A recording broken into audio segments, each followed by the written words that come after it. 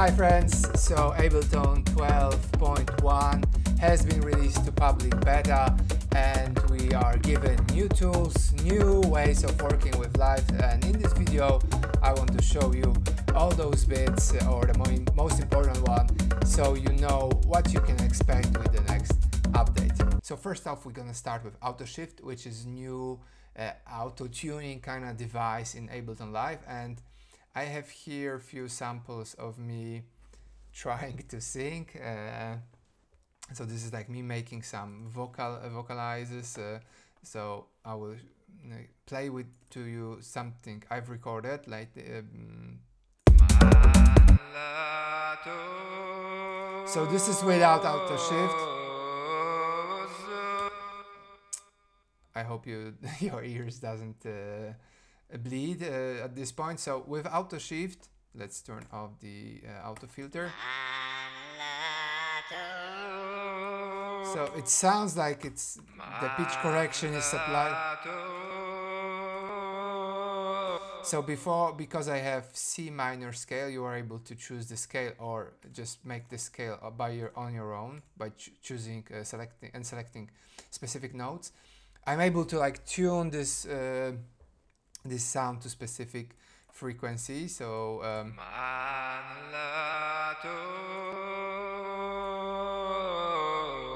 and if I decrease the smooth time, it will take less time for the pitch correction to happen. So this sounds like Akon singing, and this is more like natural state.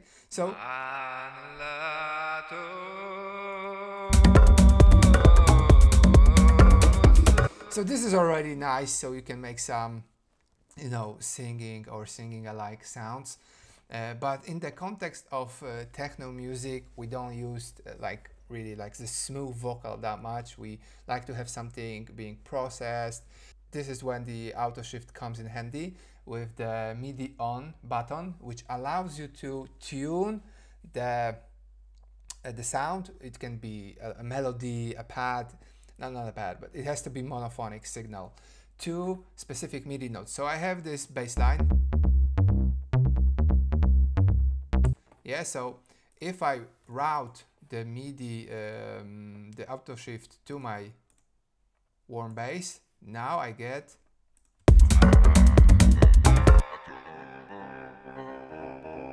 And this sounds super cool in my opinion.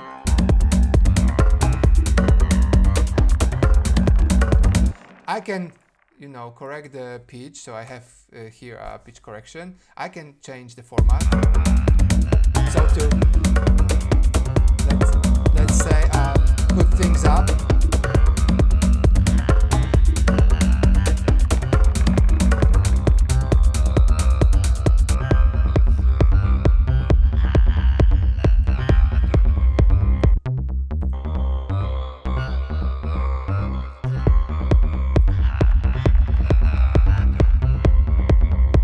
I think this is really nice. Let's see what else we could do with this.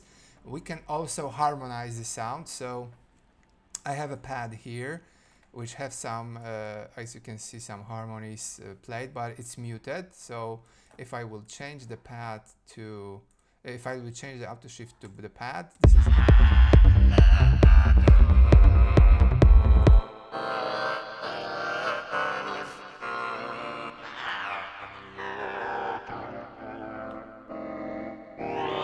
So this is really interesting. Of course, my vocal doesn't sound as good as professional one. So let's try something professional. So this is a sample. Let's try with Auto Shift with the bass line being routed first. It went down, but it got that a bit of the rhythm. But I think it sounds really nice when we change the pad, and I have the same harmony, but slightly up.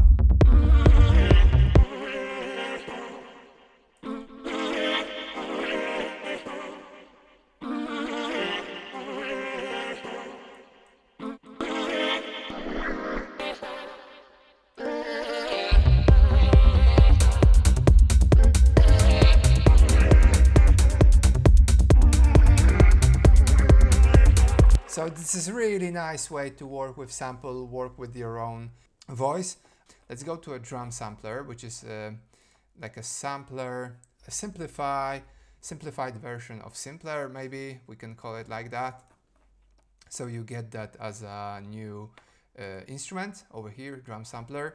On Ableton side, they say it works really well with drum racks, so you can make a drum sampler being default pad in the drum rack. So you can just place it here.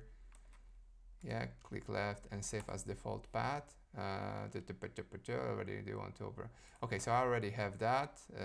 So let me see just a quick example. If I just going to put some loop. Yeah, it's some sample. I already did that, so it already puts that sample into this drum sampler. But let's do something. So I have this sample.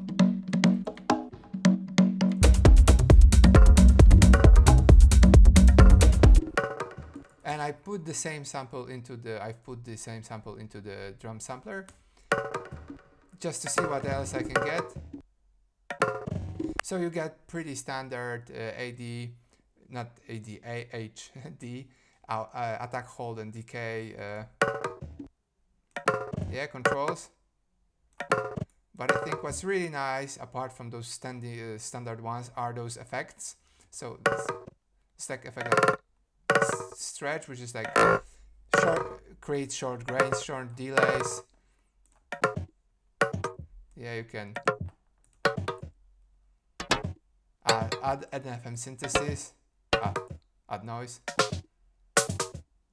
and then you can link that to velocity. So when you add velocity to your sequence, so let's say we have let's maybe that way, and maybe this time we will change it. Yeah, so it works on fx number 2, so amount. Let's do something different, maybe, yeah, let's stretch.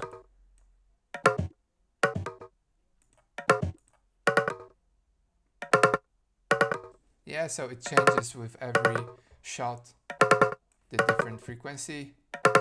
And I like the simplicity of this tool, to be honest, so I think this is really nice addition. Also, with hi-hats, I have some hi-hats here. Yeah, so this hi-hat is, and I've added the pitch envelope, velocity. So you can hear how the pitch envelope like makes it slightly higher. So I have this velocity changes. So apart from the dynamics and loud, playing louder, playing softer, I get this rise in pitch.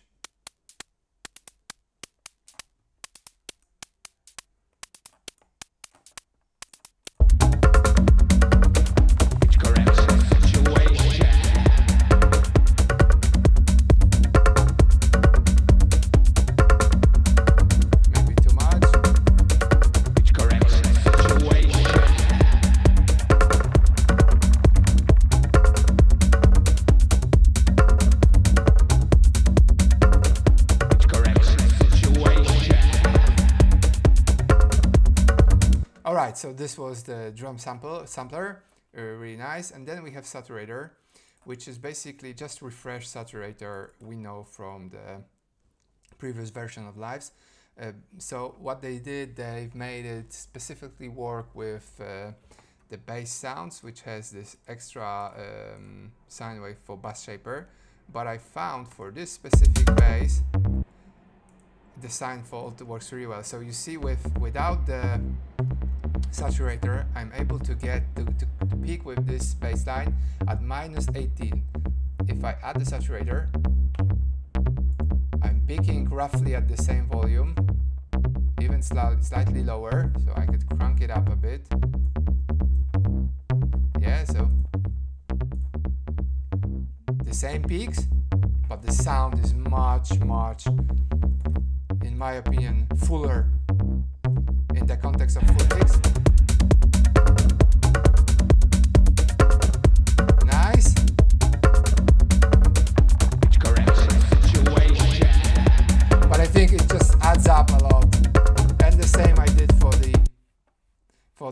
here I did a bit of correction situation.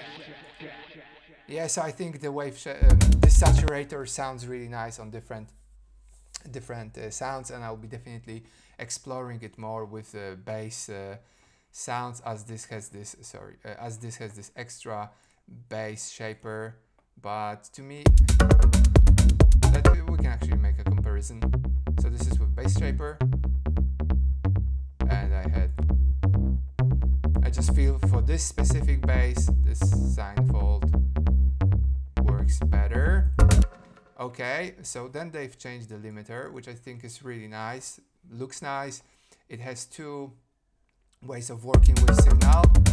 So cranking it up, and then you know, limiting as you know, classic limiter works, and then we have maximize.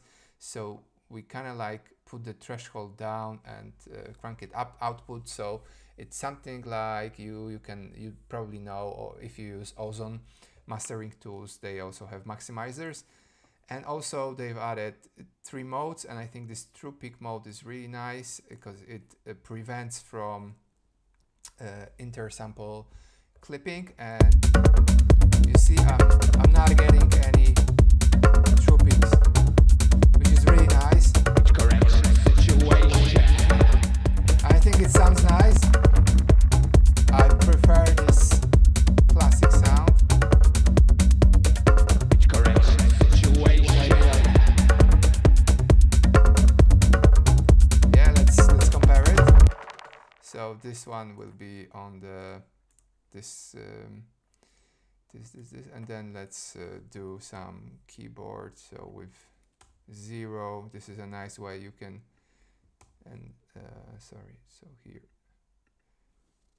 0, and here we will do 0, and then this guy we will change. So what will happen is we will just click.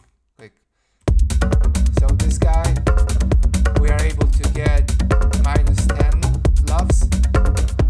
Correction situation. Roughly the same.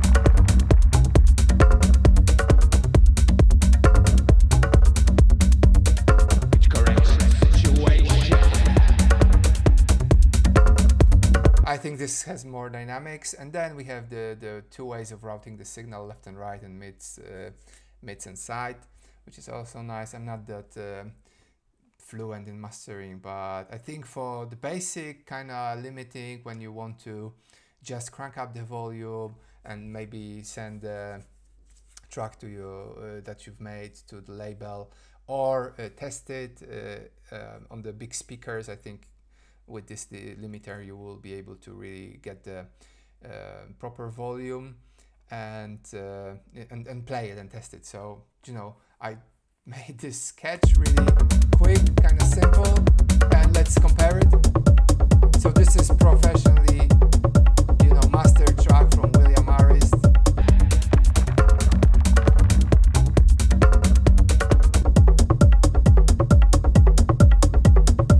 Correction situation.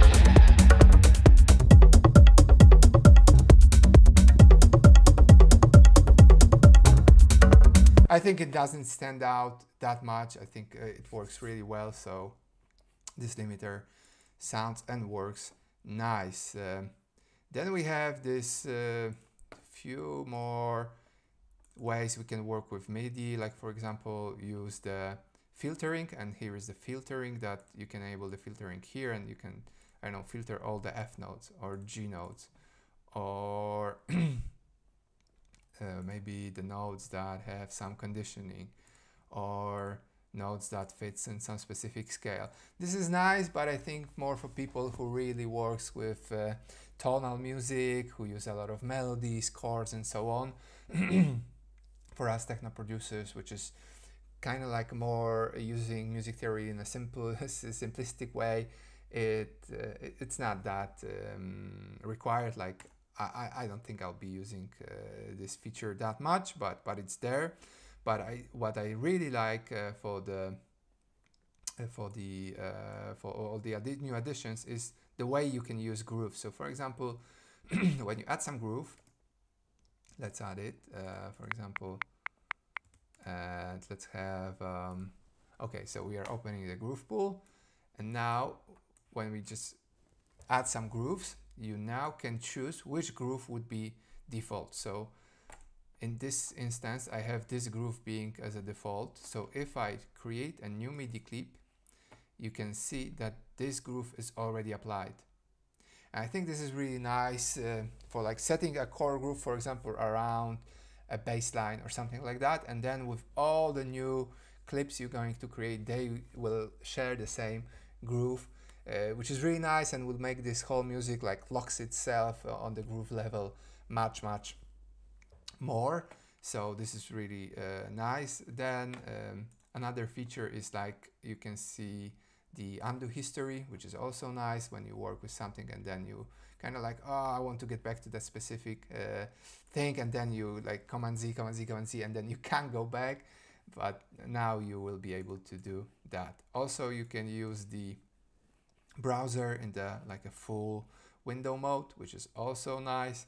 And I'm kind of like getting more into the filters, which I'm not a big fan, but what they did is they've added possibility to, or even the live right now scans all the browser, and all the samples which are less than 60 seconds will have the auto tag applied, which is nice for like browsing through your sample collection. So for example, I have this collection of hats, you see, and this is the closed hat. So if I click edit, I'm able to see that with those markers that it has some application. So you see it's hi-hat, close hi-hat. So it's really nice. Type, one shot, and then we will see, for example, creator, user. I can change the creator over here, add the creator, and so on. So yeah, like add tag. So I can have nested tags though. So the tags are now like nested. So it's not like, for example, I can have bass, and then within bass, you see I got the weight bass, acoustic, and so on. And I can add my own bass, like funky bass, for example, funky bass. Yeah, and this will be now a tag within a tag. And I cannot go further, a tag within a tag and a tag. It's just one level, but I think it's nice anyways. So yeah, I think these are all the major updates you can have. The most important ones are auto shift, the update of saturator, updates of limiter, the drum sampler, which is nice, and all the small features around working with Ableton. So with this update, you get a slightly tuned Ableton, which is more like in response to the user needs, and kind of like updates the workflow. So I hope this was useful, this was helpful, and can't wait to hear your tracks made with these new devices. Till the next time, bye.